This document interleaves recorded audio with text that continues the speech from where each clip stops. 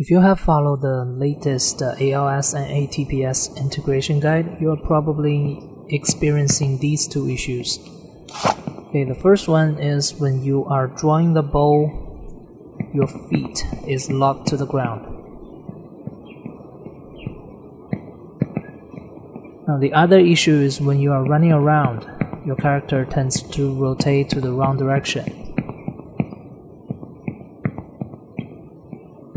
In this video, I will show you what they're all about and the easiest way to fix them. Hopefully, this will also help you towards a better understanding of both projects.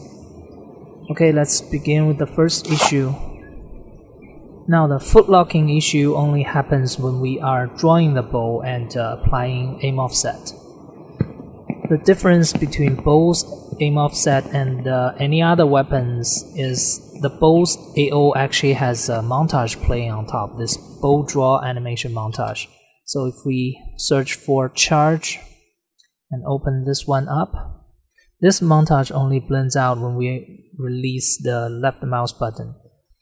But what does this have to do with foot locking?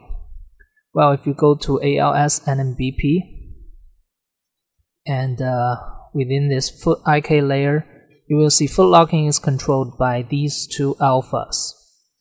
And if you find reference, these two alphas are calculated within this function. I will spare you the painful debugging process and skip to the fix. What happened is the engine is mistaking these two curves for the footlock curves. So if you do a print string on these two alphas, you will see one of them goes from 0 to 1 almost instantly, and the other one progresses from 0 to 1 in a few seconds, which is exactly like these two curves. So to fix this, we just need to remove these two curves. But before you do that, make sure to create these two curves inside this anim sequence up here. If you have followed the last video to the end, you probably have done this already. Let's do a quick check. Open asset. Yes. Okay. Now if we remove these two curves, save, it won't break any function. So let's give it a test. Now if we draw the bow, we are no longer locking our feet to the ground. Good. All good now. Now let's move on to problem number 2. Now this happens because ALS and ATPS are both trying to fix the leg crossing problem when blending diagonal movements. Basically, it looked like this.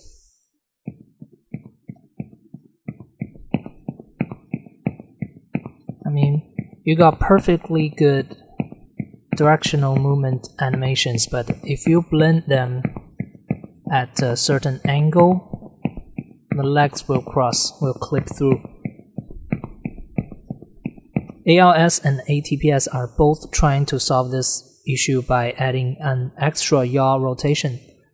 Basically, we are overcompensating. So if you come to ATPS and BP and disable this part with the warp angle, compile and save. Now the movement is back to normal, right? But there's a problem. So if we are holding a shield and we're basically having this issue again. Same goes for when we are dual wielding or with a shield or with two pistols. So when we are moving to a diagonal movement rotation, basically we are facing the wrong direction here. So we are going to add a condition to this warp angle. Let's move it downside. Let's drag in dual wheel status. Okay, we want to select, and we want to have the weapon types. and weapon type offhand as well. We want to use them equal to shield as a condition.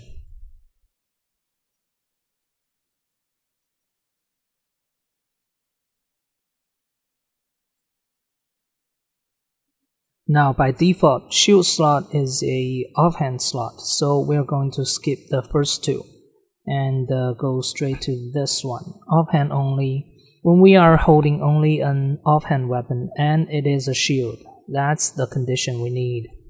And if we are holding an offhand weapon in the main hand, we can use either this one or that one, both okay.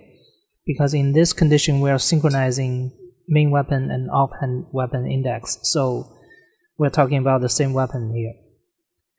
So plug this in. When we're dual wielding, if any weapon is a shield, so let's add an OR condition here. Either main hand or offhand weapon is a shield, we want this condition, so put it in here.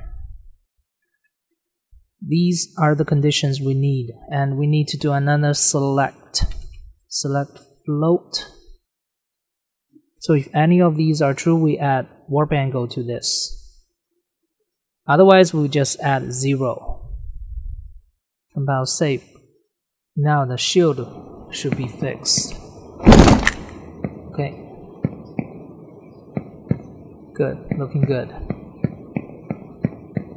But there is another problem. So if we buy 2 pistols and start dual wielding 2 pistols,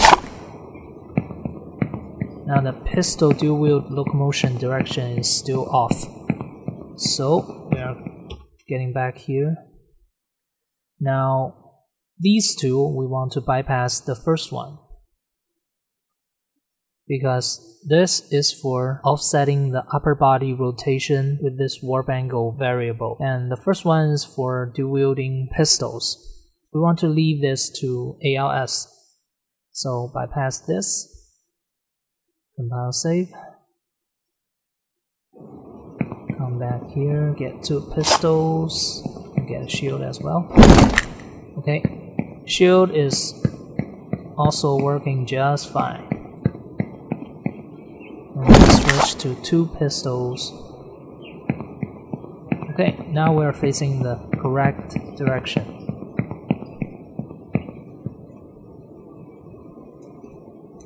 Good, that's it. If you find any other issue, just let me know. If it's hard to fix, I will find some time to make another video.